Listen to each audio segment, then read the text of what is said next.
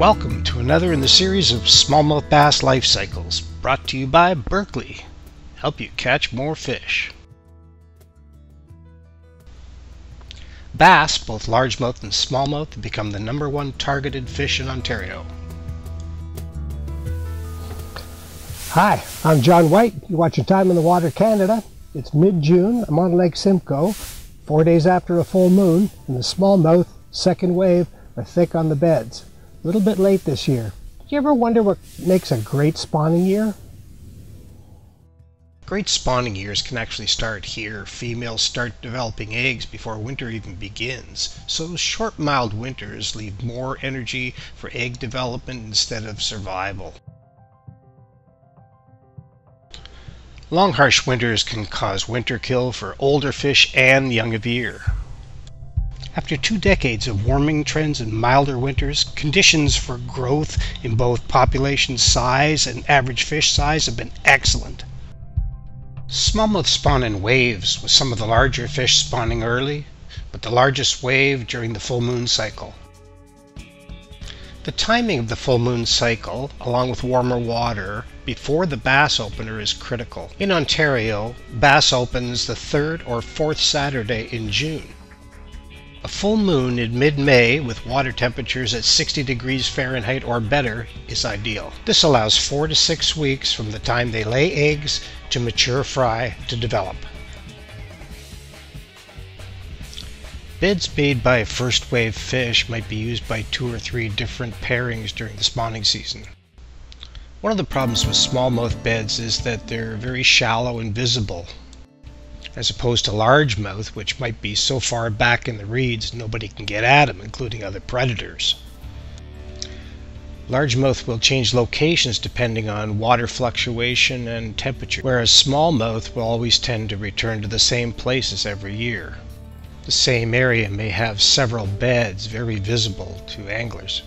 Bed fishing is becoming a serious problem in Ontario by recreational anglers and particularly tournament anglers. This wasn't a critical problem in the past, but today modern electronics allow us to catalog every bed on a lake. A late season with a consolidated spawn can certainly do a lot of damage to the annual recruitment. Gord Pyzer, fishing editor for Outdoor Canada magazine, highlights a 22-year study undertaken by Dr. David P. Phillips, principal scientist at Illinois Natural History Survey, University of Illinois.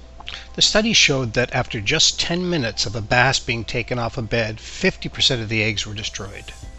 A fish that was harvested resulted in 100% destruction.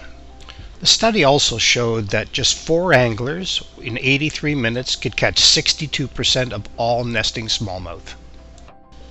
Constant harvesting of large males can also result in a gender imbalance.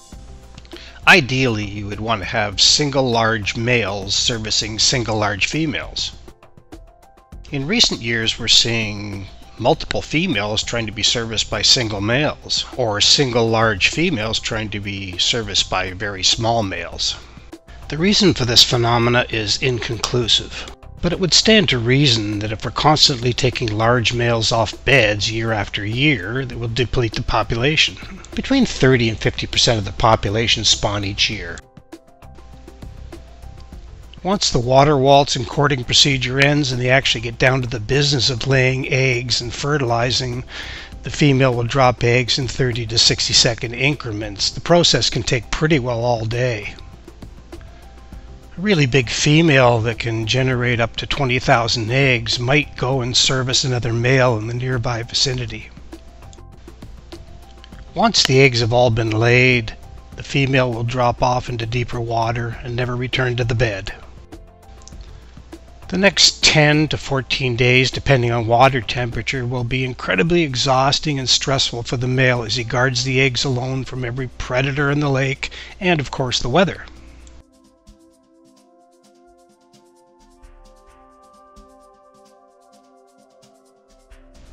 Aggressive invasive species like rusty crayfish aren't the only bed raiders in the lake.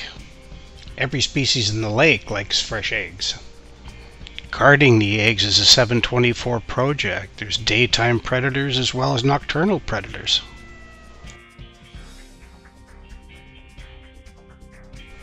A recent study by Tufts Labs of Queen's University show the growth rates of smallmouth bass almost doubling in the last 10 years.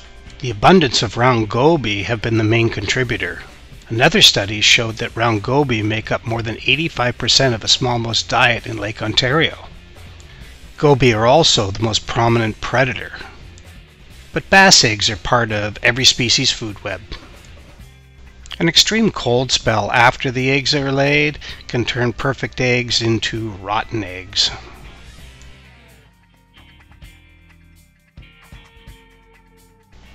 By the end of June, early July, the spawn is complete and the males have started to recover.